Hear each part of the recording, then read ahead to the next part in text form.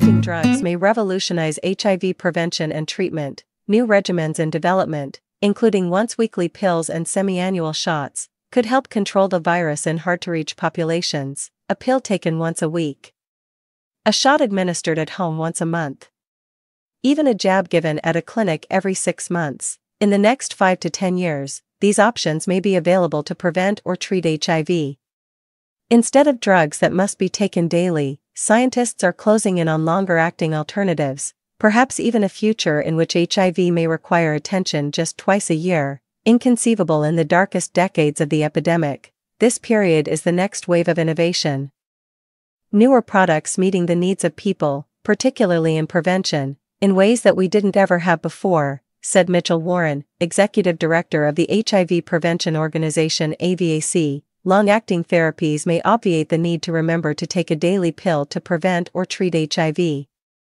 And for some patients, the new drugs may ease the stigma of the disease, itself an obstacle to treatment, to not have to remember that every morning is earth-changing for them, said Dr. Rachel Bender-Ignacio, Director of University of Washington's UW Positive, a clinical research site focusing on HIV. That stigma, that internalized stigma of taking that pill every morning, is what prevents them from taking it. Long-acting drugs are likely to be an even greater boon in populations that have long been hard to reach. Patients who have spotty access to health services, or who have trouble taking daily pills because they have unstable housing or transportation, are struggling with substance use, are mentally ill or face discrimination and stigma. In 2022, nearly 30 years after the advent of combination antiretroviral therapy, more than 9 million of the 39 million people living with HIV worldwide were not receiving treatment. About 630,000 died from AIDS-related illnesses that year. Even in the United States, about 1/3 of those diagnosed with HIV are not keeping the virus in check. We still haven't addressed these sort of underlying issues around access, said Greg Gonzalez, a longtime HIV activist and an epidemiologist at the Yale School of Public Health. We can be elated about the science and the clinical implications of long-lasting drugs, he added. But for many people, it's going to be a distant dream. One barometer of the excitement about long-acting regimens was their prominence at the Conference on Retroviruses and Opportunistic Infections in Denver in March. The annual meeting has served as the backdrop to many HIV milestones, including the electric moment in 1996, when researchers showed that a combination of drugs could suppress the virus. Dozens of studies of long-acting regimens were presented at the conference this year. While most such drugs are tantalizingly close for HIV prevention and treatment, similar options for tuberculosis, hepatitis B, and hepatitis C are not far behind. One long-acting treatment, Cabenuva, 2 shots given every other month, has been available for nearly 3 years. It costs more than $39,000 annually in the United States, although few patients pay that price. Even with a steep discount, however, the treatment is out of reach for many patients in low-income countries. Still, many researchers at the conference were excited about the results from one study showing that Cabenuva was more effective than daily pills at controlling HIV even in groups that typically have trouble adhering to treatment. When you think about how hard it is for some folks, giving them new tools that might be able to get them to be suppressed is a big deal, said Dr. Kimberly Smith, who leads research and development at 7V Healthcare, which makes one of the component drugs in Cabenuva. Long-acting drugs might be useful even for children living with HIV worldwide. Only about half of children diagnosed with HIV are receiving treatment. That's in part because of the lack of drug versions made for children, Dr. Charles Flexner, an HIV expert at Johns Hopkins University, said in a presentation at the Denver conference. With long-acting formulations, that will no longer be the case, Dr. Flexner said. Children will be able to use the same formulation as adults, just at a different dose. Most long-acting shots contain nanocrystals of drugs suspended in liquid, while oral pills must pass through the stomach and the intestinal tract before they enter the circulation. So-called depot shots deliver the drugs directly into the bloodstream.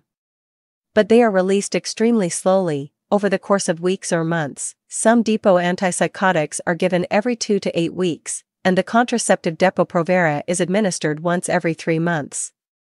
Cabenuva, a combination of cabotegravir, made by 7V Healthcare, majority owned by GSK, and Janssen's rilpivirine, is injected into gluteal muscles every 2 months to treat HIV. Cabotegravir given under the skin of the stomach produced more bruising and rashes than in the buttocks, and some people developed nodules that lingered for weeks or even months.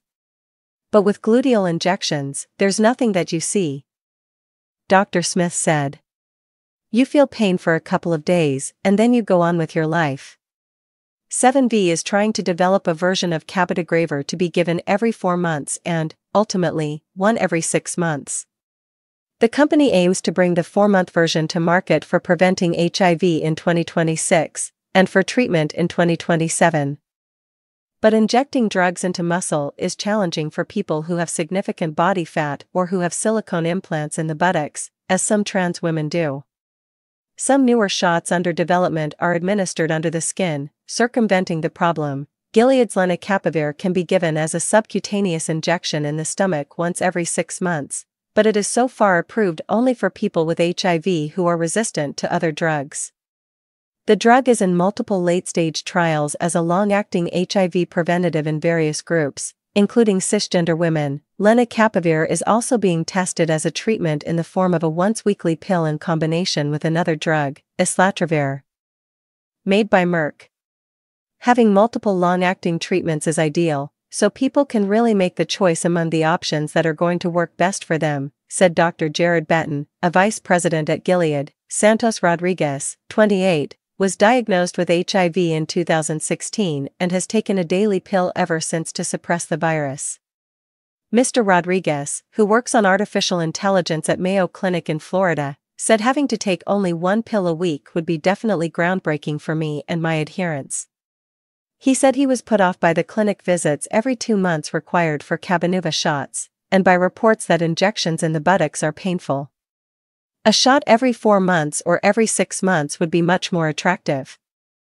He added, to make it truly accessible for everyone, including those who may live far from a healthcare center, researchers must also come up with a long-acting injection that can be self-administered, some experts noted. One team is developing exactly that and, with backing from the Global Health Initiative UNITAID, planning to make it available in low- and middle-income nations.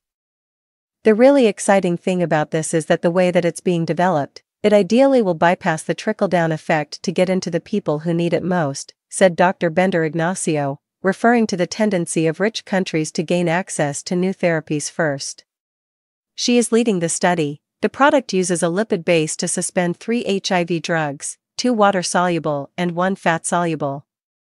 Unlike depot shots, which release drugs slowly, this so-called nanolozenge is taken up by the immune cells and lymph nodes immediately after it is delivered under the skin of the stomach. The shots can carry smaller doses of drugs because of this efficiency, and they can also easily be adapted for children and adolescents. Dr. Bender Ignacio said. A single injection maintains levels of the 3 drugs in the body for more than a month, replacing 150 pills. So far, the self-administered long-acting shot has been tested in just 11 people, including Kenneth Davis, 58, a resident of Auburn, Washington. Mr. Davis, who lost 2 family members to AIDS, likened the jab to a bee sting, fleeting and less painful than the COVID vaccines.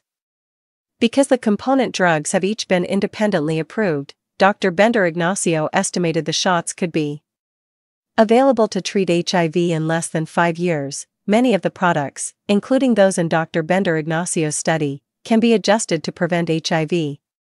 There are currently only 3 options for that: 2 types of daily pills and 7V's cabotegravir, which is injected into the buttocks once every 2 months. It's been prevention where we have been lagging the greatest in the AIDS response over the last decade, Mr. Warren, of AVAC, said. One study presented at the Denver conference showed that when people were offered a choice of prevention methods, more of them chose long-acting cabotegravir. But the percentage opting for daily pills also rose. The fact that we saw protection go up with a range of methods, that to me is the most important thing, Mr. Warren said. The study, he added, really shows that there is now evidence behind choice, not just advocacy.